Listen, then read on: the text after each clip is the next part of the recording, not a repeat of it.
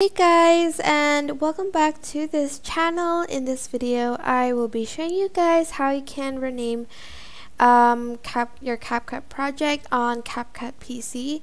So open up the website. It is CapCut.com.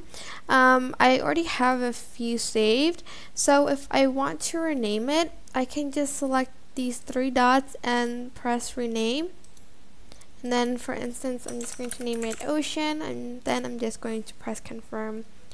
As you can see, the project has been renamed.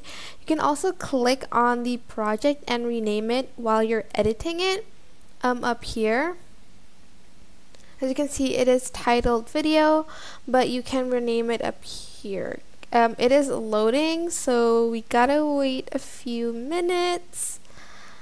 And then you can also rename it on the once you've opened it, like so. Here you go. You can edit, rename it here. So for instance, you want to name it TikTok or something, you can do that and it'll be renamed. That is basically it. I hope this tutorial was helpful for you guys. Don't forget to like, comment, share, and also subscribe to this channel if you haven't done that.